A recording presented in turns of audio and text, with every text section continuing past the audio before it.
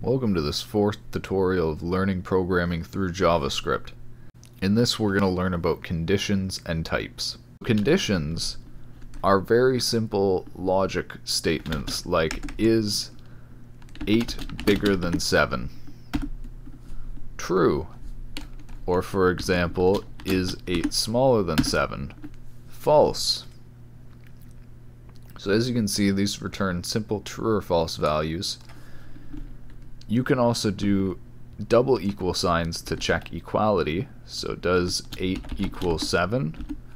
False. Or you can check if it does not equal 7, which is true. You can also do these with these true or false values. These true or false values are called Boolean values. You could do does true equal true?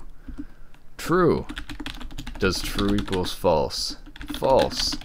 Does false equals false? True. So the next thing I want to show you is types. So we showed in the last tutorial how to create string and number variables. We created a string. For example, here we create a string variable named x set to hello. A string is defined by text in 2 quotes. We can check that x is a string using the function typeOf.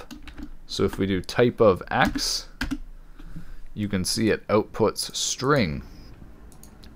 We can also set x to a number, x equals 5, and then call typeOf again, and see it's now a number. This is returning text in quotes. It's returning a string. So we can actually check this by feeding the output of typeOf back into another typeOf call. We can combine this using our logic statement to check whether or not a type of something is a string. False, because x is currently 5. But if we set x to hello and we do typeOf x equals string again, you can see it's now true because it checks that it's a string.